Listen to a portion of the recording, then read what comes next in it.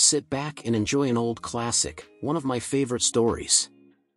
I, 43M, need to send a letter of thanks to Dyson. I discovered my wife, 49, of 17 years, 18-month affair when I updated our fan filter on the app it uses. Like the title says. Sorry, I'm posting from my phone.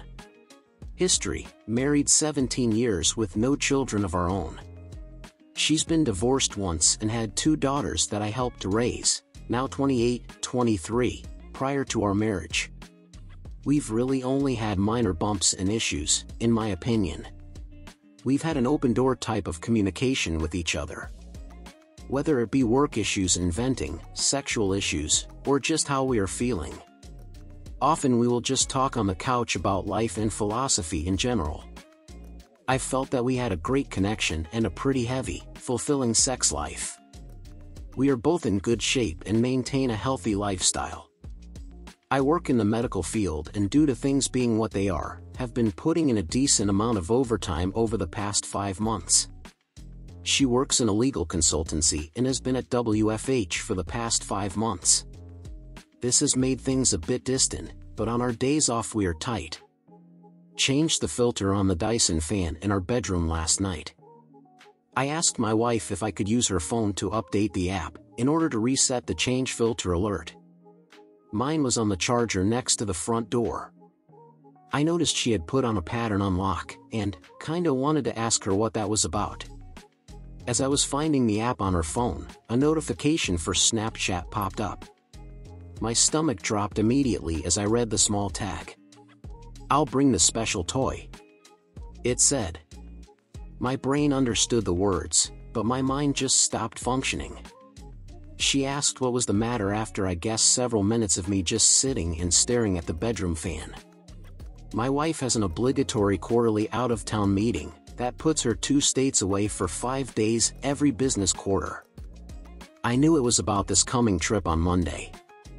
I've perused Reddit for years anonymously. I've read hundreds of stories that began like this and never once have I thought about it being me that would sit on my bedroom floor and be in such a cold, dumbfounded state.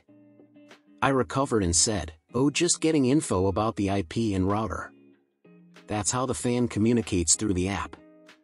I have a Chromebook that she logged into Facebook yesterday.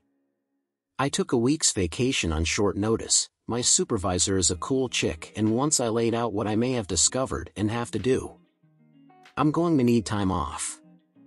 I've been up all night reading her chats.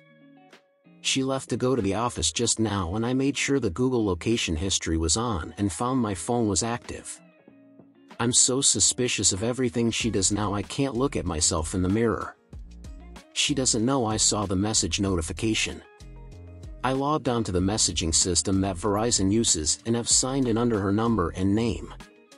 There are at least 15,000 that date back to February of last year, messages, memes, flirty pics, and some X-rated ones too. She stopped texting him this way about 3 months ago. Didn't stop texting him, but stopped using the messaging app through Verizon. I'm guessing they switched to Snapchat because it's discreet. I'm not on any social media in any way, shape, or form. I am clueless. I just figured out that you can't log into Snapchat through Facebook. But it just takes an email and password. And she has used this Chromebook to do that. Hell, she used it just 3 nights ago lying in bed next to me rubbing my back while I went to sleep. She messaged him and sexted him lying next to me. It's a younger man from work. He is married and has 3 young children. He and his wife have Facebook. I've met him twice. Shook his fucking hand. I'm at a complete loss again and have paced/wandered my house, that I custom built for her, for hours. I almost can't feel anything. What little that I am processing is just white hot rage. I logged on Snapchat and there it all was. I have called my best friend who has been divorced 3 times. Don't get me started on his partner picker, he recommended a vicious lawyer. I plan on recording/saving everything. There's pics of them fucking. I'm sure her phone or his has video. I desperately want this to be a bad dream. She said terrible things about me. She's told him my insecurities. She's told him I love you. They have made no long-term plans, so this feels like a purely sexual relationship. It almost makes it better, but also makes it so much worse. Like she's literally throwing away our life for this. She knows cheating is an absolute deal breaker for me. Our usual routine on the day she leaves for her meetings is I take her to the airport and drop her off with a long goodbye. I can't even think about what I have to do now. My friend says to print out the entire thing and see if I can recover things from Snapchat. From what I understand, I can't, unless I have her phone. My plan is to see the lawyer today. I'm paying a ridiculous amount to jump in her appointment line. Get the ball rolling and hopefully have a plan of action from her. I really want to book a flight and follow my wife to the hotel she's staying at and catch her in the act. I have access to her hotel booking options and have put myself as a contact person, so I can get a room key without alerting her. I think I'm just going to log onto the messaging apps when I get into town and watch it happen in real time. If I could get the papers ready in time, I'd hand them to her. Instead, I'm just going to hand her the printouts. It's a 600-page PDF. His wife accepted my friend request. I am debating sending everything now. I am seething. I just don't want to lose any advantage. I'm going to fly there Monday afternoon, log in and see what they've talked about, get a room key to my wife's room, and drop off the package in her room with my wedding ring. I'm going to sit in the bar and watch my phone blow up. I'm going to call the AP and tell him to meet me in the lobby/bar and to bring my wife down. Then tell him that a similar package has been sent by certified mail to his home address to his wife. As well as a Facebook message that I plan on hitting send on as I tell him. It feels petty and weak. I want to rage and scream, but I'm helpless. This morning all I could do was give her a peck on the cheek goodbye. I really can't stand to look her in the eye. I somehow have to get through the weekend. I guess I'm asking, is my spiteful, hate-fueled plan worth it? I just want to inflict pain at this point. I want to hurt her emotionally. I feel eviscerated and emasculated. I will not entertain an apology. This is the one act that is unforgivable. It takes so many steps to cheat on someone. They all can be stopped until the sin is complete. Then it is done. Should I just confront her tonight? Or catch her? I don't think I'll update. I'm truly thinking about never using social media again. And only being with a partner that has a similar outlook moving forward. ETA, I found the special toy. Keep in mind we have a chest full of adult fun devices. It was already in her carry-on. It's one of those remote control vibrators. The ones that can be controlled by an app. It looks expensive. I meet with the lawyer in 90 minutes. Update, I have no clue how to post an update. I'm just editing my post. I met with the lawyer. She was actually kind, and I dare say compassionate with me. She told me to point blank that her job was to represent me in this fight for my future, and my job in all of this was to tell her the complete truth and not make her job harder. I went to Kinko and printed the file out. Cost $534 for color, because I wanted to have the pictures pop. Shout out to Chris at Kinko for not making a scene when the nudes started coming out. He asked what it was all about, so I told him. He was taken aback, but shook my hand and said sorry. I went home and crashed for about 3 hours, and STBXW came home around 19:30, the usual time. The lawyer said to forget any Hollywood confrontation in a hotel bar.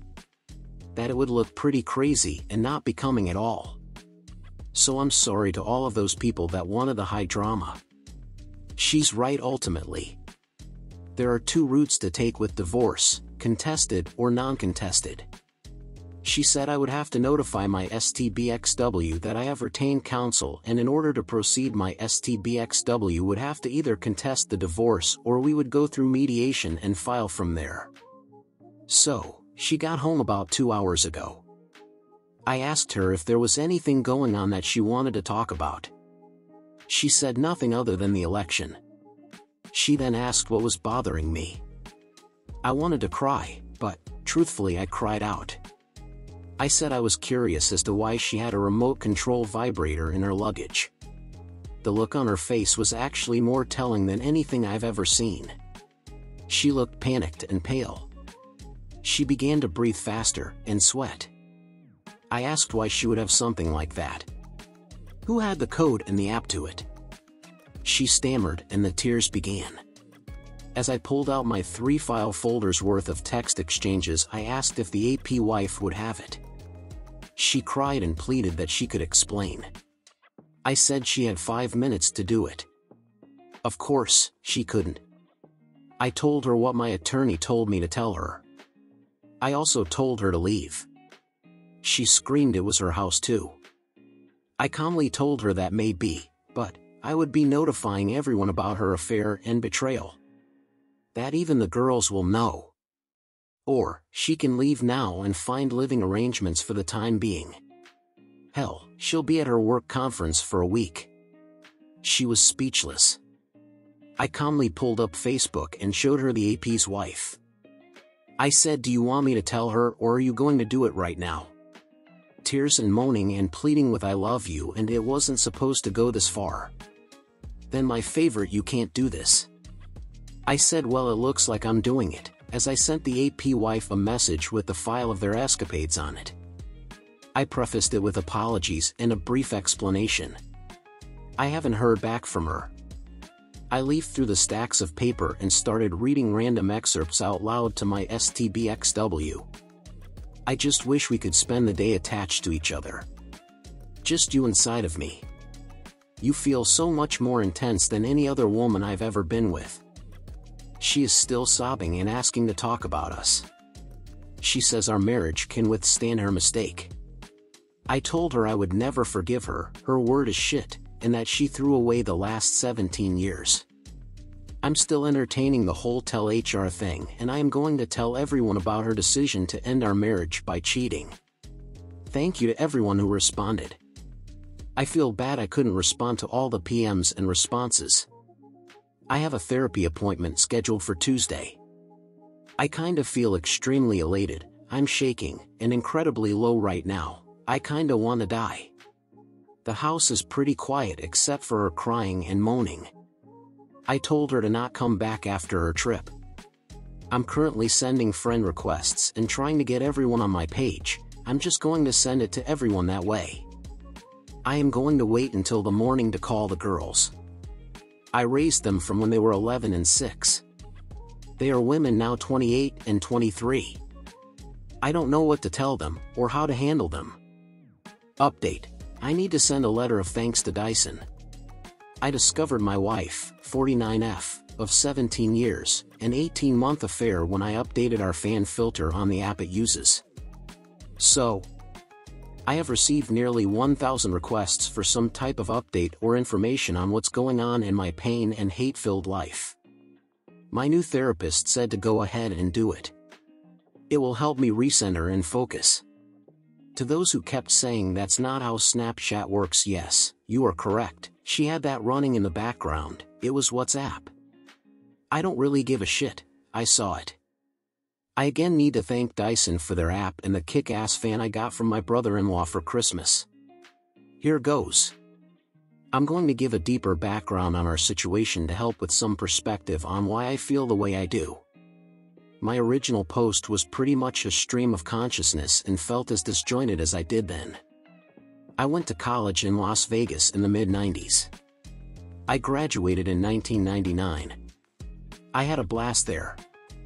I got around, fucked. It was during this formative time I decided to never marry. It was as an outdated concept that essentially removes your agency, and I definitely did not want children. When I graduated with my degree in nursing, I quickly excelled in cardiovascular intensive care.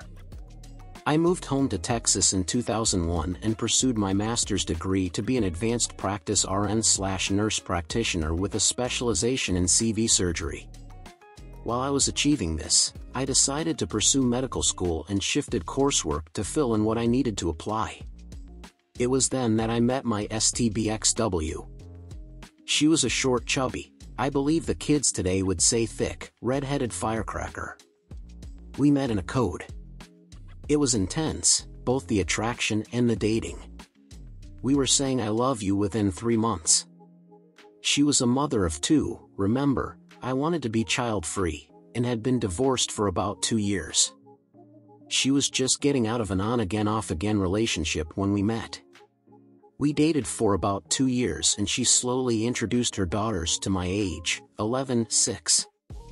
She sat me down one night and gave me a pretty heartfelt but pragmatic talk about us or where we were at the time, and what she needed/expected from me, or any other partner. Essentially she said it was time to either get married or move on. I was still pretty anti-marriage and she respected that. She was telling me this to give me a chance to think about us and what the future looked like. She had a pretty good point in that we were living together 8 months, and even had each other as persons to notify in an emergency. She joked that all that was missing was having each other on our insurance. It was a good honest talk and we agreed that we would continue on for a bit more, but I would ultimately have to make the decision. 2 weeks later, I had an acceptance letter to a medical school about 2 hours away. I was ecstatic and crushed at the same time. I had just had my 26th birthday and was about to accomplish a huge life goal. Then I realized I'd never see her or the girls. My self-doubt got the better of me. Being a medical student, then resident, with a fellowship was going to be a roughly 7-year process. All the while, I could not make the money or support the lifestyle we had grown accustomed to. I thought about the prospect of at least 7 years of loans, debt, and work, and losing her. So I declined and switched back to a master's in nursing administration. We got married in July of 2003. It was an intimate and personal ceremony with just immediate family and friends. While my parents adore the girls, rightly so, they have always been standoffish with STBXW. On Monday, when I told my parents what was happening, and that there was a real possibility the girls could stop being as prevalent in their life as they have been, they told me that they felt that STBXW was damaged goods being married prior to and forcing me to compromise. That really hit home, and to a certain extent, they were correct. After I graduated, I didn't want to be a manager or director. I'm a hands-on guy who likes taking care of patients. The hospital I was at offered a certification in ECMO and a perfusionist credential. It was a highly competitive application, but I got in. For the past 11 years, I have been doing ECMO and all things related. I have had a blast and it has been challenging as well as heartbreaking at times.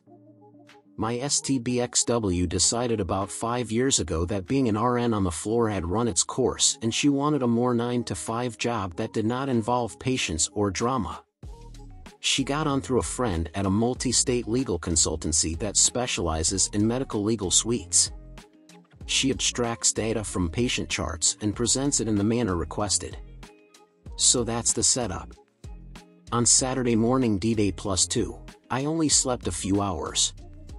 I had dark, disturbing thoughts regarding my future in life. I had, still do, thoughts and scenarios of death and violence upon them and myself. I was in the kitchen making breakfast, eggs, and toast, when she walked into the kitchen still bleary-eyed. She asked if I would make her some. I threw it in the trash in front of her. I then proceeded to load up my record player and play music from my youth at an uncomfortable volume to prevent her from trying to talk to me. Real mature, I know. I began pain shopping big time, reading the printout in chronological order. I do and I don't recommend it. By the afternoon I was done with Black Flag and Danzig, and I was listening to Torch/breakup songs by Chris Isaak and Ray LaMontagne. She approached again. This time she was almost indignant, asking what purpose notifying the AP's wife served. I stared at her for what felt like an inappropriate amount of time, a bit dumbfounded. I told her point blank that at least she, AP's wife, would get the chance to make an informed decision about her future instead of compromising and sacrificing for someone who would betray them so selfishly. I guess my message to the AP's wife was received and things were not good for him. She sat down on the couch and began to tear up and sob. I told her I was crying out, or more correctly, I was so numb that I would do that later when I was done doing what needed to be done. She asked timidly, all indignation/bravado gone from her voice, "What else do I have to do?" I told her to ruin your life and give you the pain I have now. I told her that if she had any respect for me or love for me, she would open her phone and show me everything. She refused and said that it didn't matter and all I would do was hold it against her. I said, there was a part of me, the completionism in me, that wanted to know. She refused and went to the guest bedroom. I found her HR and new hire paperwork from her company. They have a corporate compliance line and I called and left a detailed message.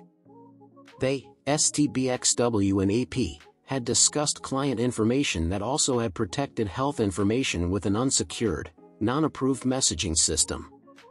I also informed them that she was his acting supervisor on 2 projects over a certain time that corresponded with sexually inappropriate messages. Lastly, I said that they both used their subsidized phones to transmit pornographic materials, pics, sexting, videos. That was a big no as well. My whole life, I have viewed myself as a peaceful and rational man. This has broken that part of me. I don't know where all of this anger has come from. I am somewhat worried. Like, will it stop? I know in the long run, to get over this I will have to accept her apology and forgive her for her mistakes. I just don't know if I am capable, and it is worrying to me. That evening I continued to notify family and friends of the situation and her actions. I called a physician friend and requested a favor for a checkup and an STD check. He had questions. I answered. My eyes got heavy around 8. Sunday D-Day +3, I decided to drive to see the girls. They are about 3 hours away. The youngest is still in college for another semester, maybe longer, thanks to 2020. I have been having pretty extreme feelings about them since this began. I have formed a respectful, friendly relationship with them, but not much of a fatherly one. The oldest especially. We are cordial, but there's always that "you not my dad" vibe between us. The youngest, not so much, but when they are together, it gets more prevalent. I left early Sunday around 5 a.m. and arrived at their condo. Their father pays for it, just after 8:45. I had collages and good coffee for them. They were immediately worried about their mother before I said anything. I told them point blank the situation and that their mother would probably be moving in the next 3 to 6 months. I can honestly say it was best to do and say this in person. I told them everything. They were disappointed in her. I then told them that I wasn't there to get them to take a side, but they were adults in a special circumstance within our relationship, and if they decided they didn't want to interact or have a relationship with me, that was okay. I would be somewhat let down, but also relieved. I told them, however, that our relationship, or lack thereof, should not interfere with their grandparents, my parents. They both agreed that they would like to keep in touch with their grandparents. I left there around 11 and headed home. I stopped at my best friend's house and cried a little. I had essentially helped to raise them as best I could. Their father was absent for most of their childhood and started another family 6 hours away. My best friend decided that I had drunk enough the past 72 hours, and I needed to sleep. I crashed in his place that night. I had noticed STBXW had been blowing my phone up after I had left the girl's place. Oh well, I was too tired and in too dark a place to care. Monday D-Day +4, I arrived home around 8 and noticed her Porsche was still there. I thought for a moment that she Ubered or Wazed to the airport. No, she had not. She was up and had breakfast made. She asked me to sit down and eat with her. I did. She asked how it tasted, and I told her like static. I told her I've had a hard time tasting and feeling anything other than bitterness and anger for the past 5 days. She had called in sick at work and did not leave for her quarterly meeting. She tried to start talking about how worried she was for me and that she loved me so much. She had gotten a call from her oldest yesterday around noon, and they were deeply disturbed by her behavior. I laughed. As I did it, I realized it was not a funny laugh. It had a manic kind of feel to it and took me aback. I said, "Oh, you love me so much you have a 1.5-year affair behind my back. You love me so much you fuck some other married man. You love me so much that you pissed away nearly half of my life because..." She had never given me a reason as to why she did it. I told her that, and it made it so much worse. I went to the liquor service and pulled out the bottle. The bottle was an 18-year Glenfiddich that my grandfather bought for us when we got married. It has been / was our tradition to have a small sip on our anniversary night and remember that things get better with time and patience. I chugged the remainder of it. It was about a third of the bottle that was left. I said, "Sorry I didn't offer her any, because she did not deserve any." I went to the bedroom and began pulling all of the pictures off of the wall that had us or her in them. I placed them on the kitchen table. She had left. My attorney, or rather her paralegal, called to notify me the petition for divorce was ready, and I needed to sign off on it before it could be filed, and STBXW would be served within 10 business days. I read it quickly, while very buzzed on premium scotch. He signed it and pressed send. I also got a message from the AP's wife. She reluctantly thanked me for this horrible but good revelation. She declined to speak with me but wanted to message me to tell me. She found texts and videos with other women besides my STBXW. She kicked him out and was going to an attorney soon. They live in California. He's fucked. I proceeded to listen to music and have a few more drinks. I fell asleep around 4 in the afternoon. I heard her come home around 10. She saw the pile of pictures and things that had at one time meant something to us. She began sobbing and asking me to talk to her. I only asked one question: why? She kept saying she didn't know. I called her vile things and said that she made so many decisions to get to just the first text. It was she who started it. I was pretty loose with my tongue due to being drunk. I laughed at her and started taking off my clothes and said, "You threw away this," pointing to my body. "I'm going to get shit for it, but I'm 6 feet 4 inches and weigh 200 #. Up until last week I still jogged and lifted weights 4 times a week for some pot-bellied needle-dick guy that wasn't going to do anything for her." I went to my room and had a shower. When I got out, she was in the bed naked. She had lit some candles and begged me to fuck her. I turned on my camera and told her to repeat what she said. I thank everyone who mentioned doing this, just in case, for whatever reason, my erection did not do a good job of convincing her that I didn't want to. So, I did it. I was not kind. I put her in uncomfortable positions and pounded her. I told her I wanted anal, and I wanted to hear her beg me for it. I recorded it all. I felt so many mixed emotions after. I love her, and I am indifferent to her. I hate her, and I think nothing of her. I want her and feel like I need her, but it hurts me to think of us anymore. We fell asleep together. I woke up kind of hungover and had a hard time looking at myself in the mirror. Tuesday D-Date +5. Therapy was a 2.5-hour session. Unbeknownst to me, she followed me there and wanted to know what I was doing. I told her I was getting some therapy for the emotional trauma I had after realizing I had thrown away most of my life on someone who couldn't even give me a reason as to why she would cheat on me. I was a little loud and teary-eyed. My soon-to-be new therapist saw most of the exchange. I called her horrible names and told her I wished her dead. Needless to say, my session was intense. He prescribed some sedatives for me, and I had another shorter appointment scheduled on Thursday. We discussed my anger and betrayal, my emasculation, and my fear of the future. I explained I was terrified of the unknown. Last week I felt like a complete man. I had a vision and goals. I also had a partner to deal with any issues and obstacles.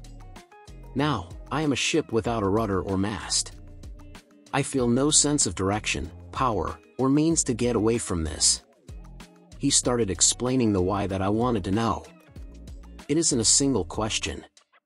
It is a series of questions that is pretty interesting. I suppose you can apply it to any behavior that you want to explain the motivation behind it. He said instead I should calmly ask my STBXW what within herself gave her permission to do this to me. There were several more to follow up with, but this is what stuck out the most. I told him about the sex. He recommended that I lay out explicit ground rules regarding our physical relationship. He ultimately recommended that I don't do it anymore. It would confuse and exacerbate things tremendously unless reconciliation was my goal. I cried. I raged. I left exhausted. STBXW was still outside waiting for me. I walked past her and didn't respond to her questions and pleading. I got a call from the physician's office to get tested and went to that appointment. I told him the short version. He recommended to stop drinking and take the sedatives cautiously. I went home and proceeded to continue removing my things from the house and boxing them up. I have decided I will move out. I called work and requested a face-to-face meeting. The thought of working or concentrating on legitimate life and death issues is not possible in my current state of mind. I drove to the administrative building at the hospital, met with the team, and formally gave my 6 weeks resignation. I have such a niche, specialized job that 6 weeks is kind of a minimum courtesy. I put it succinctly that my STBXW's actions had caused a stressful home life, and I would be a detriment to patients, the team, and myself if I continued to remain in this area. I have decided to move away. Far away. I got home after picking up some groceries. It has been about a week since I have had more than a mouthful of food and have existed on liquor and not much else. I took both my therapist and physician friend's advice and decided to make some food and stop drinking. She was home, sitting in the darkened living room drinking wine. She had organized the pictures and was looking through them. She had put on makeup and was wearing a date night dress. She had been crying a lot. Her makeup was in bad shape. She got up and tried to embrace me. I pushed her gently away and made a production of pulling out my phone and hitting record. She started crying again. She told me the AP's wife had called her and told her that he had had other women as well as her. She said that she was so much the fool and every derogatory name I had called her was right. She begged me to consider us. I said why bother, she didn't when she betrayed me. I told her I was sorry that her lies caught her, but I felt that she was sorry she got caught, not remorseful for what she did to me. I told her I felt she was sorry that she was going to have to start over and that she was more upset about that than losing any love she had for me. I said that she abandoned her love for me or us 2 years ago when she decided to do this. I kept piling it on her. I informed her of my call to the corporate compliance line and the specific rules she broke. I didn't raise my voice or act angry. I was shaking a bit, but it was like everything was leaving me in a rush. I felt elated and so low at the same time. I felt empty when I was done. I put up the few groceries I had bought and made a small sandwich, then went to bed. She was there again. I pulled out my phone and told her with the recorder what my therapist had talked about in regard to sex. Keep in mind in 17 years, I cannot recall a time when I've refused or declined sex from her. I asked her to leave and sleep in the guest bedroom. She refused. I said, fine, I would then. Wednesday D-Day +6, I woke up and she was curled up next to me. I removed myself and did some light exercises. I have been working on my resume and getting applications out. I might be working in Seattle by the end of the year. I love my parents and will miss being 20 minutes away from them, especially as they are becoming elderly. I can't stay in this city. The thought of running into her after this is over is not something I want to entertain. I want to be free and have no reminders of my sense of loss and my lifetime of compromise. It was a pretty blah day and it rained off and on for most of it. I met up with my best friend and gave him a rundown over an early dinner. We decided not to drink. My attorney said that my moving away will not affect the outcome of the financials. I am going to live off my PTO until the end of October and use half of our liquid savings to relocate and settle. I feel empty and I am trying to laugh at his funny jokes, but it's an effort. I keep finding myself in a deep emptiness that has such a powerful pull. I have never thought about ending my own life, but for the past few days/nights, I've had daydreams of what it would be like if I wasn't here. I am going to tell my therapist tomorrow. STBXW has been going to the library. I've been watching through Google and reading relationship books. I have been reading Chump Lady. It is great stuff. She got a call from her work. I eavesdropped on a small portion of it, but I know she has a meeting tomorrow, despite her claiming to be sick. She was in bed again just like the past few nights. I am so conflicted. I just want to feel something, but I feel so little but hate and resentment for her that the only sex I want is sadistic. I'll admit that during the abusive sex we had on Monday I felt almost a runner's high, but there was a crash, and the next day I was angry at myself. I am doubting myself a small amount in regards to not wanting her back. I know she fucked up huge, but I don't know if I can forget it, or forgive it. I am a tangled mess. I told her the ground rules, with my phone recording, in regard to sex. I told her that it did not indicate reconciliation or some covert signal that I wanted that. I told her this was probably hysterical bonding and not healthy. I told her that I was going to not be gentle nor care about her feelings or needs during it. She was teary-eyed and nodded understanding. She quietly said that she deserved it. She then rolled over and got on all fours. Thursday D-Day +7, I woke up with her spooning me. I lay there for a while and heard her breathing change pattern. I could feel her looking at me. I asked with my back turned what her meeting was going to be about. She said it was an HR representative and it was probably going to be bad. I said yup. She asked what she could do to make us right or equal again. I said nothing. She offered an open marriage on my end. She would not pursue anyone, but I could. I chuckled. No. I don't trust her. She said that was fair. We had this conversation with my back to her. It was easier than looking at her. I get mad when I see her face. I asked what I did in this marriage that made her so unhappy she did this. She said I was beyond great. I chuckled again. Well, obviously that doesn't matter. She said it was an adventure as she lived off of the rush. She didn't realize until it was way too late that if she got caught or if something went wrong everyone would be hurt. She said it was a huge relief and an unforgettable pain when I confronted her. I got up and made breakfast. I went to my therapist and told him my plan with work and already had responses to my applications. I told him everything about STBXW and the sex. We discussed my suicidal thoughts and talked about the process involved with them. Again, he wasn't judging, he just wanted me not to get confused, or if I did not understand stop and process.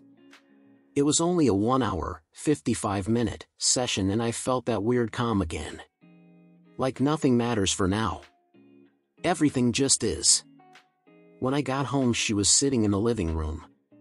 She told me that she was fired for breach of protocol with client information and violation of the data security protocols. I said, well, that's too bad. I exercised and made a nice dinner. She joined me. We didn't say much. While we were sitting in the living room she told me that AP had been fired as well. I said good. She told me she had had no contact with him in 5 days. I asked why not. They were both free now. She could fly out to her soulmate and have all the fun they wanted now. She said I was the only one she wanted. I said no, you had me all of me, and it still wasn't enough. I told her that in the nearly 20 years of work, in our relationship, I had been approached and hit on too many times to count.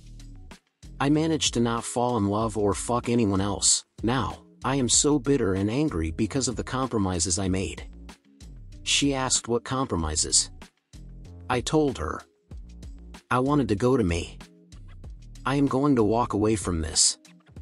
I feel like it is starting to constantly remind me of things. I cannot thank those kind people I could chat with and who shared their pain and stories that have helped me. This has been on a whole, a good thing for me to do, but I keep replaying things and feelings I'd rather just walk away from. I remain confused about what I want. I don't know if I will ever be 100% about anything with her ever again. I have bi-weekly appointments for the next 4 weeks with my therapist.